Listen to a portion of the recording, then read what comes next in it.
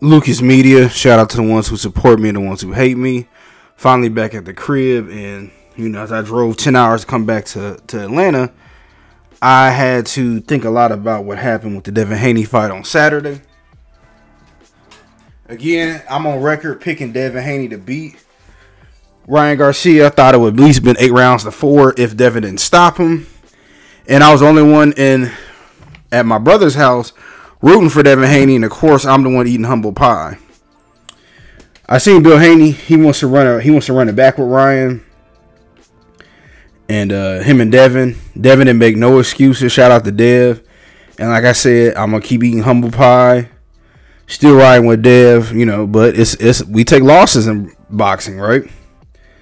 If Ryan would have won, I would have made a bunch of videos talking about it. So I'm gonna honor my word with Devin Haney. But honestly, if he wants to run it back, I will be riding with Devin Haney and Bill Haney. But I do think that Devin might want to do maybe a tune-up fight. I also don't think Ryan Garcia is going to want to run it back. I think that Devin Haney will fight a more smarter fight. He did try to take it to Ryan, and yes, it was personal. They've known each other forever, and people try to say, was Ryan Garcia getting under Devin Haney's head? But Devin Haney, he made a mistake and tried to fight Ryan's fight.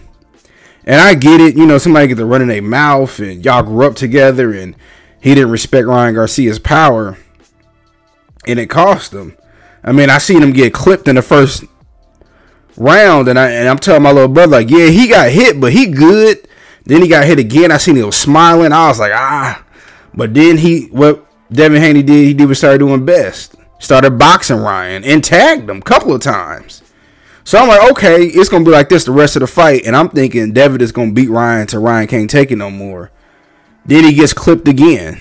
And when I saw him dragging his feet, trying to get up, I knew he was hurt. And it just, everybody in my family jumped up and screaming. I'm the only one who's sitting there looking eerily quiet.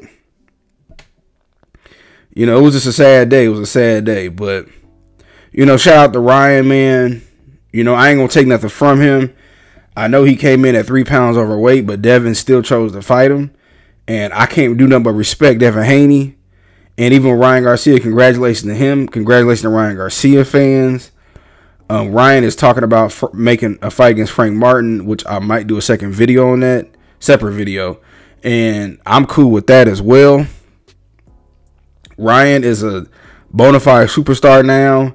And Devin Haney, even though he got a lot of haters, people are going to hate to watch him lose now. But I don't think it'll happen again. And, here's another thing about boxing, right? Boxing is such a flaky sport because these same people made fun of Ryan when Ryan lost to Tank Davis.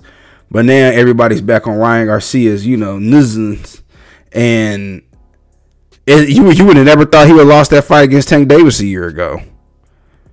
So, when Devin Haney comes back and whoever he beats, people move on. And like I said, unfortunately, with Floyd's an all-time great, but he built his whole thing off a perfect record.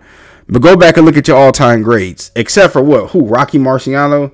Who else that went undefeated, that didn't have losses? Sugar Ray Leonard had losses.